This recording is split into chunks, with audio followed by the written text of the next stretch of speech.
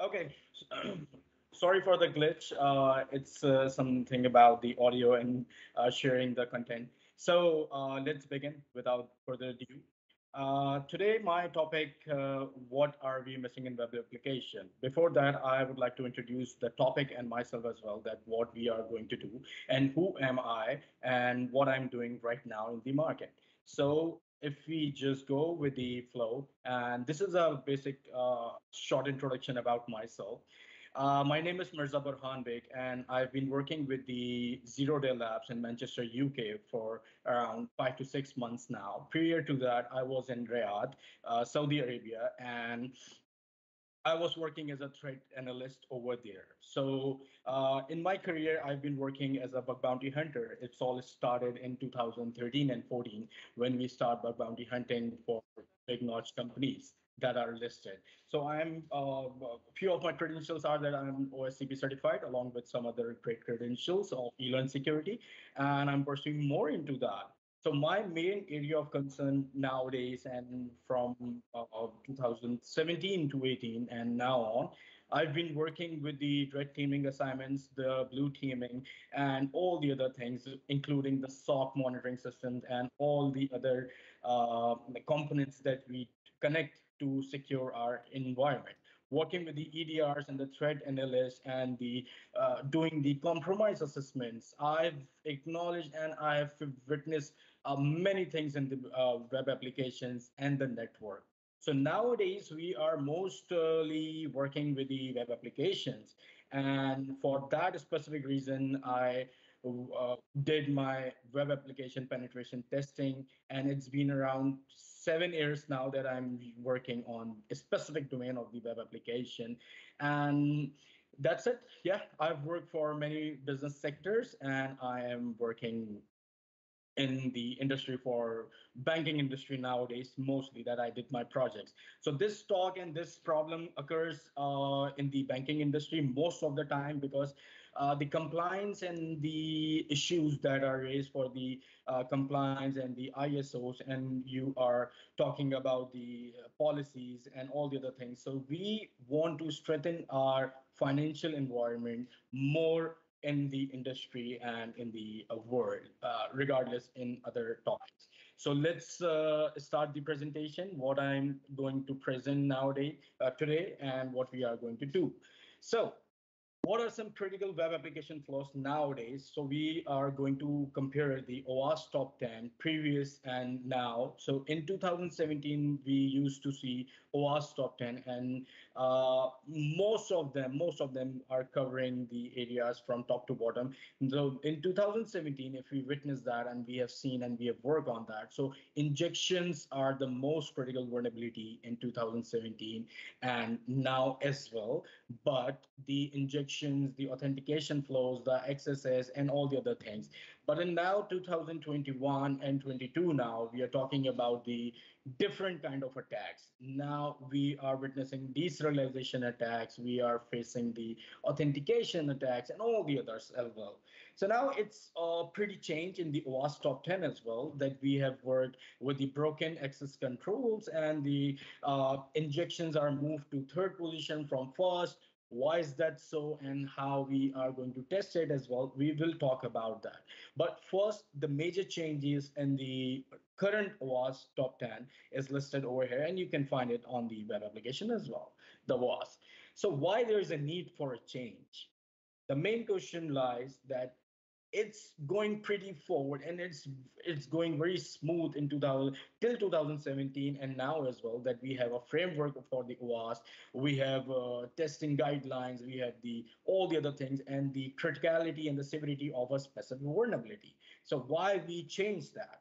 We have changed because everything needs to be changed, right? According to the time, according to the need. So first of all, we will be taking a few examples, and we'll discuss the some scanning techniques. And today, we are talking about a vulnerability that could not be found by the static or the dynamic analysis or the dynamic scanners. So what you have to do, you have to go manually for these kind of vulnerabilities.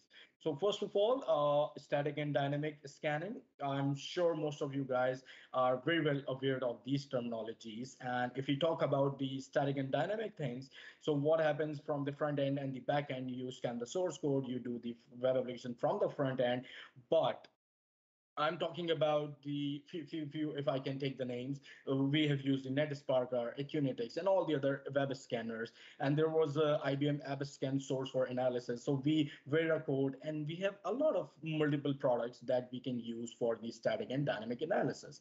But in today's world, the vulnerabilities, the attacks, and the exploits, they are much more efficient than a scanner. So a human mind can think of thousands of possibilities, and we can direct them in different ways, regardless of the scanner. So now, if we want to take a simple example, how they are protected and how we can protect our web applications from such attacks. So I'm just taking an example of the SQL injection. We can talk about 10 of things in the OWASP top 10, but right now I'm just taking a skill injection just for the sake of the example. How are we going to exploit that previously, and how it is secure now, and why I'm saying that it's moved from one to third or some downer position that we can see in the OWASP changes. So what happened previously? We lack in information security due to the input validation, parameterized queries. There were no parameterized queries, and the correct escaping was not in the market. So what happens? We the tester do just a single quote, and we bypass the security, and we get the data from the database. Very layman language I'm using right now. We just inject some queries into the search bar input field, and we get the data what we want from the server. But now, if we talk about the SQL injection and other attacks, so the SQL injections are protected. How?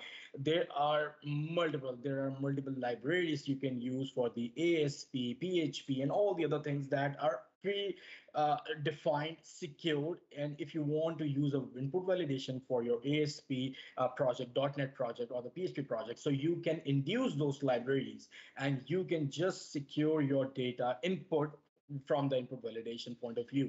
So we have a parameterized query, stored procedures, escaping is there in the market. And if you talk about the browsers, so now the browsers are very much efficient, and you can easily see that your SQL injection query or your XSS cannot be bypassed from the browser that is handling your request. So they have put the filters, they have put the modules, and everything they can control from the front end as well, from the back end to the back end. So now it is quite a hard thing to do a skill injection. Many of us are doing the bug bounty hunting and all the other things nowadays as well. So if we talk about the skill injection, uh, I'm not sure 10% of the people are able to find SQL injection nowadays in the web application. Why? Because this is secure from the front end and the back end as well. So we have to look for the fact that now the browsers are changing. Now the libraries, modules, and everything is evolving, and they are securing the application much more efficient way than they have used to be. Now, if we talk about the other vulnerabilities, the XSS bypass, so we have the filters for that. The correct escaping is there, so you cannot bypass the XSS or just any other vulnerability by just simply placing the query in the box or bypassing control with the front end just easily. Now you have to think critically on the other vulnerabilities as well, and you have to follow the stream. Okay, so if we talk about the business logic flaws, that is the main topic of my talk today. The specific thing, the main thing that I'm discussing now, and we cannot find it with the dynamic or static scanners in the web application. I'm sure most of you guys will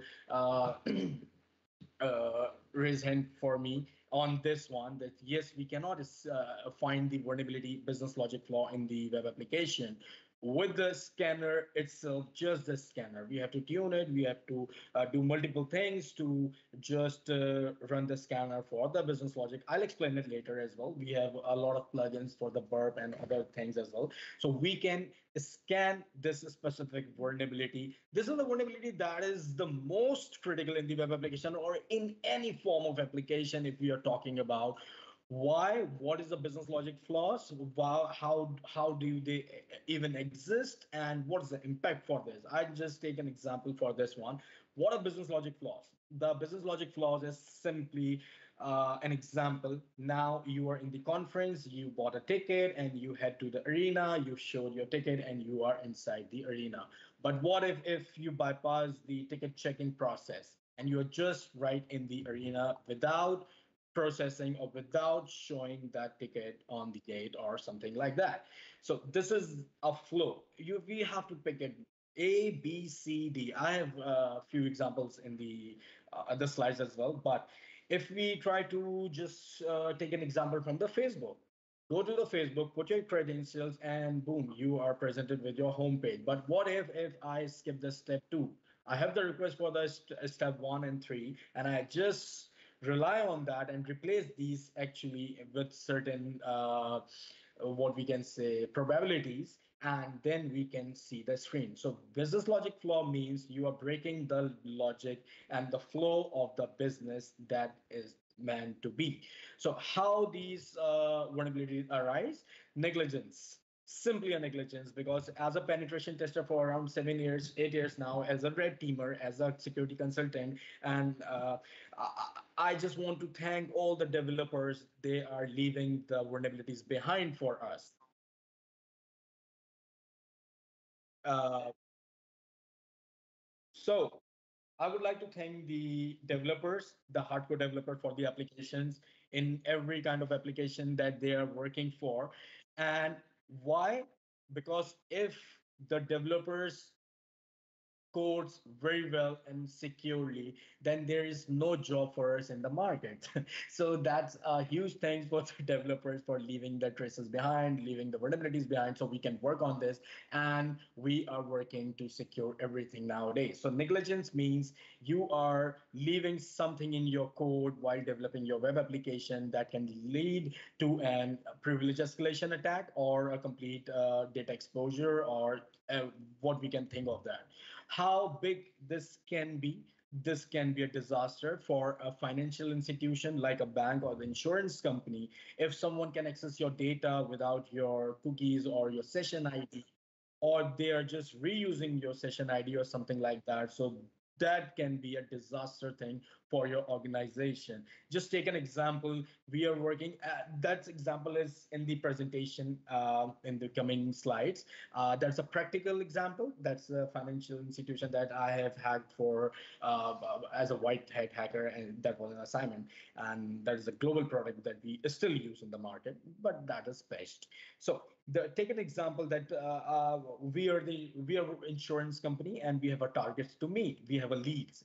Data is everything nowadays. As we all know, the data is everything. You have the data, you are winning in the market. You don't have the data, you are not winning in the market. So everyone is after the data. Data from the original source, passive, active, anywhere we find the data. So what if I can take out all the customers of your profile, and I would like to go with them with my leads, and we are working in the same capacity, in the same company, in the same environment, but what if I can just grab your all the profiles and the clients from you?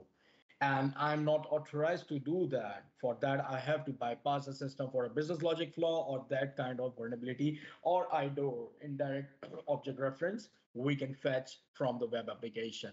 So we can see the disasters. Okay, common vulnerabilities or the misconception or the problems in the BLF, business logic flaw, that's a short form for that. What are we missing?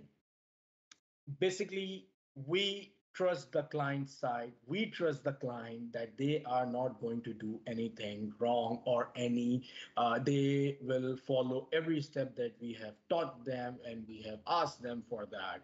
User won't always supply mandatory input. Just keep that in mind and do whatever you want to do with your input validation to secure it, because we are thinking that user is going to provide me email ID. We cannot depend on the user that they will provide an email ID in the email box. For example, if they can bypass that, and from the front end, the front end protection from the client end, we can easily bypass it with the burp suite and all the other things that we are using. But on the server end, we have to check it if either this is the same request that I'm requesting or they're passing some other data in that. If I'm asking you for the mobile application, sorry, mobile number, so are you putting that mobile number in that field specifically, or you are just manipulating my data? So we trust the user. So don't trust your user. Just do your protection. Uh, Trust in the client side controls. If we talk about back in 2013 and 14, the client side controls were very easily bypassed. Now it is also bypassed very easily. Whatever you have put the protection on the front end, we can just bypass it from the intercept, and we can pass our own data. But it is mandatory that it has to be checked on the server side before leaving your system, or arriving at the server, so you can secure it properly. So user won't always follow the intended sequence. What does that mean? User is not following the sequence. If you have said that A can follow the A, B, C, and if they are not following the A, B, C, and they are just manipulating with A and C, then this is your control. This is your call to check user identification, check user at every step of the web application. So these are the few things that cause the vulnerability in the business logic flaws we can talk about. Okay, so talking about my first application and talking about the practical thing that I did for a bank back in my country, that we were testing for vulnerability, and accidentally I found a vulnerability in an enterprise solution. So there is a CV published and it's patched and it's all good to go. So this application, this is a financial services application designed by the IBM Oracle. And the vulnerability in this application is that there are two users. One is a low privilege user, and second one is a high privilege user. One user is the reporting manager, and the second user was the admin. So what did I do? I did nothing especially. So I just record every request and response from the server to the client.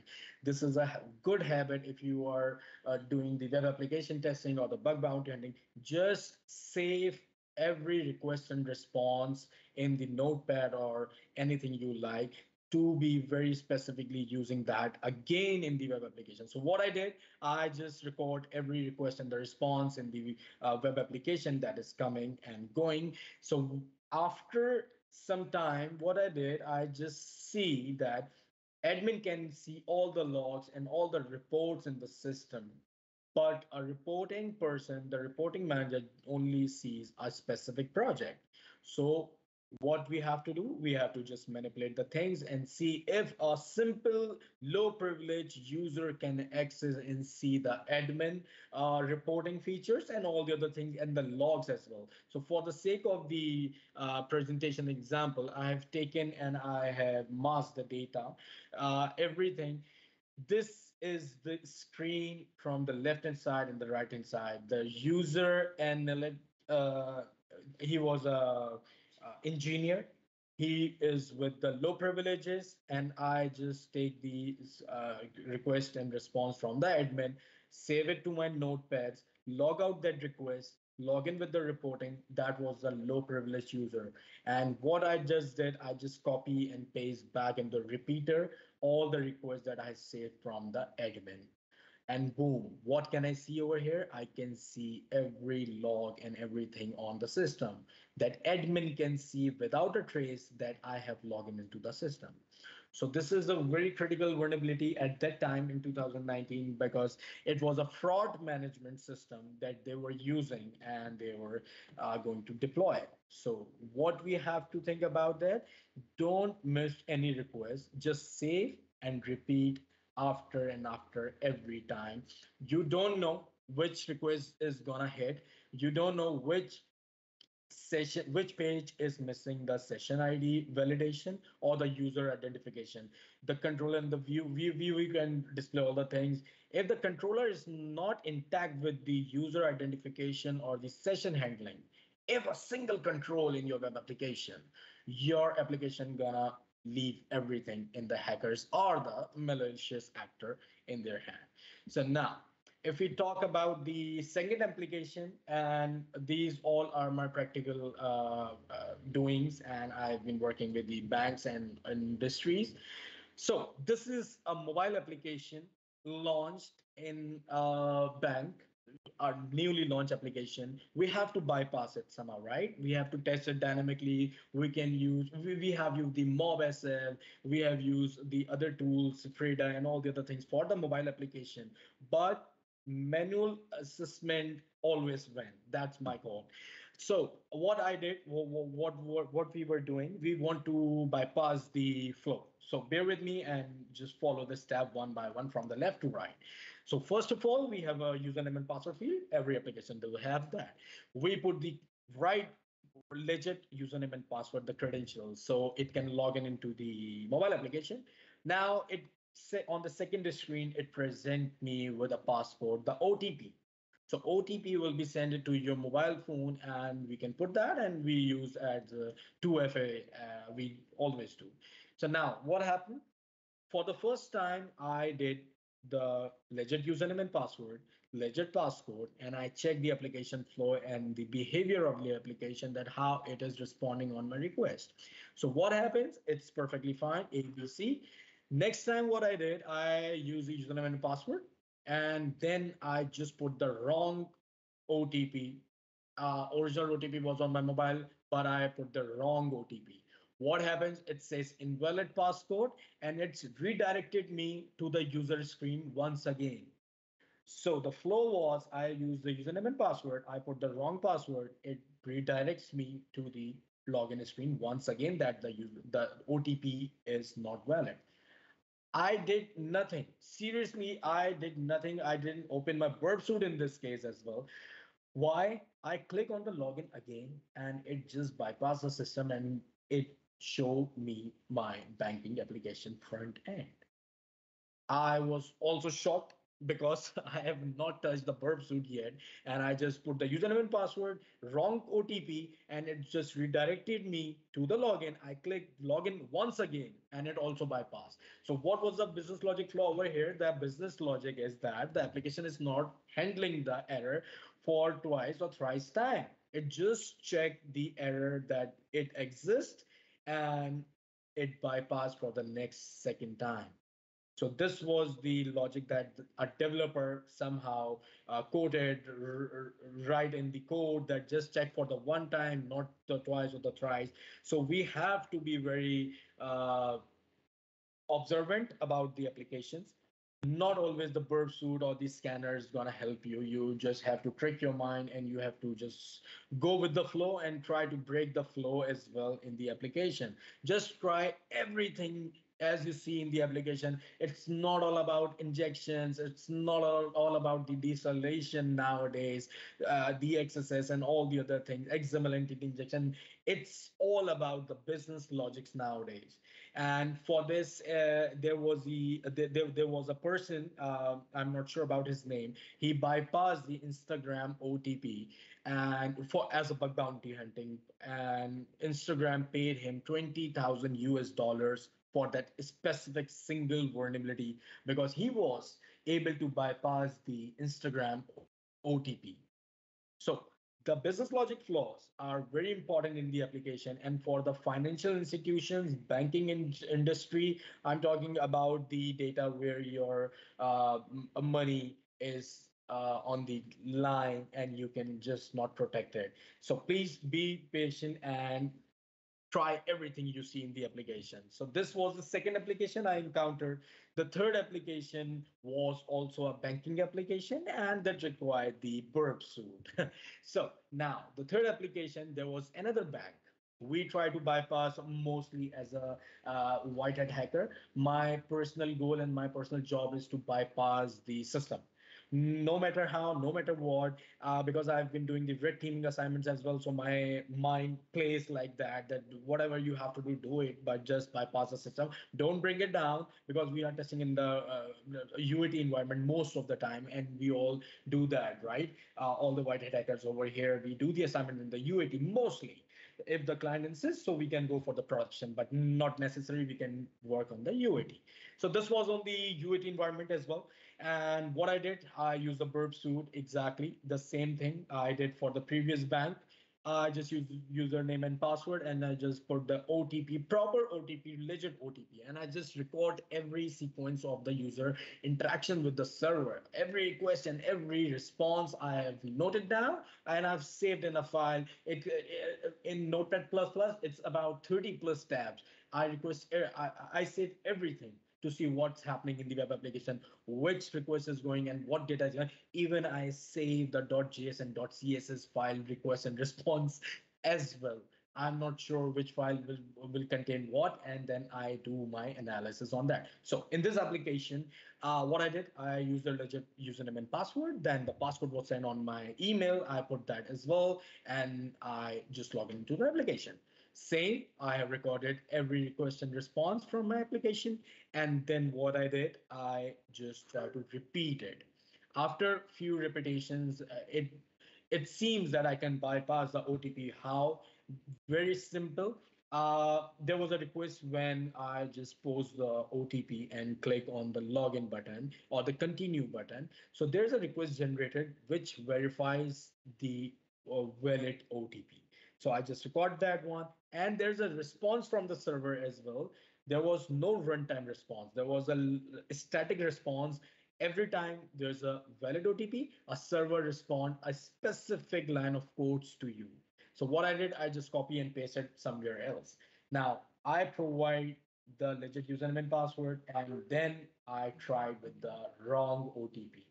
First time, it just says that wrong OTP. If you can see on the uh, screenshot right top. So it says there's an OTP. Then what I did in the next page, that diagram, the picture, as you can see, it's redirecting me to the home.aspx. So there's a OTP and it bypass like this. The next screen, the next slide will demonstrate it much better way. So now the second scenario that I did for the bypassing the OTP, I put the username and password wrong. So now if you can see in the middle screenshot that is down, the provided OTP is incorrect because I have provided the wrong OTP. Then what I did, I just bring that request and response from the server saved previously 15 minutes ago, and I just put that in the repeater or the burp and bypass the system with the flying colors. So this is the application flow we are talking about. These are the three applications I have encountered. The attacks, most obvious attacks in the web applications, mostly in the banking industry. Why? Because where I work, most of the compliance are put into the uh, web application and the mobile applications of the banks, insurance, and all the other things. So if you talk about the data, health data, hospital data, and all the other, then there are most valuable data as well. So we have to keep an eye if you are a new starter, if you are intermediate, or if you are champion, and if you are my senior. We just have to look for the flaws and all the other things, why and how my system can be bypassed, and just try multiple things to just bypass your system with the sequence. Just focus on the sequence and then try to manipulate those requests. So security design flaws, why and how that all happens. This is a image I have taken from the Portswigger, the developer of the burp suite.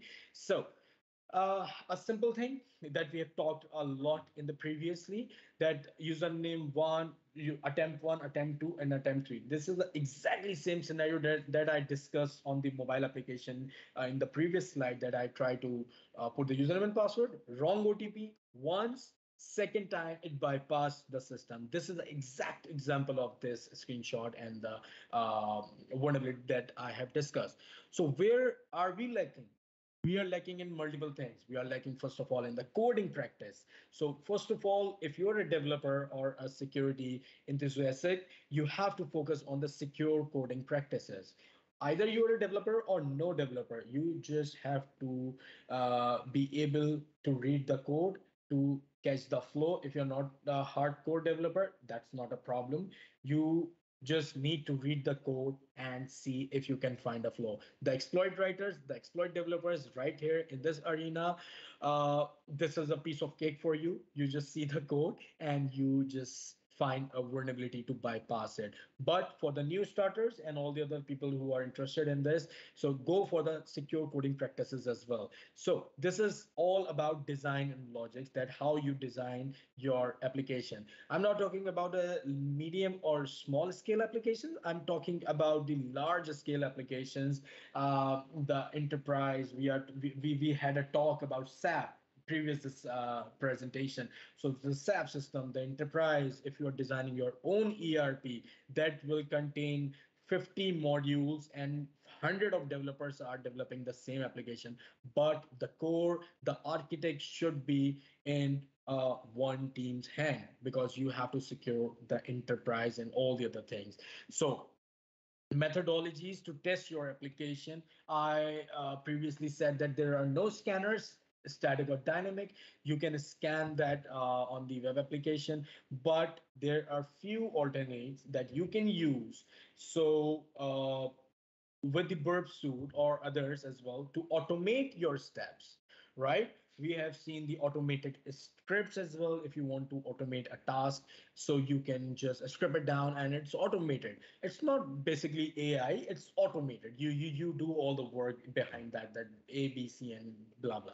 So there is a plugin if you want to use in the burp suite. There's a plugin named Authmetrics. What it does it do? It just repeat the workflows with different credentials, different roles, different users. So what you do, you just record a sequence, the web page, login, dashboard, reports. This is a sequence. And now you will give it different users, different credential, different privileged users. One user cannot see other user data, and you can just use this burp application. Recently, I'm on a travel to a lot of countries for private and official work. So I encountered another vulnerability, because nowadays we all previously in 2020 and 21 mostly we do the PCR test for the COVID, right? So there was a lab and I got my PCR test and they send me a report on the email, right? So I just opened that and that was just calling the API of the lab. And that is a very renowned hospital and a lab in that country. So what I did, I just tried to manipulate that request and see if I can see others' data. And fortunately, happily, as a penetration tester, I uh, get my hands on all the information of that specific lab and hospital, because I can see all the application, all the reports of the patients, all the data user by just removing a single tag in that URL, or you can see it in a request. So this is really harmful if you are talking about the health and your financial data. So this is a recent discovery that I have done with my lab or hospital, you can say. And I try to stay in a hotel as well, and I'm trying to bypass that. Maybe next time I'm going to present that as well.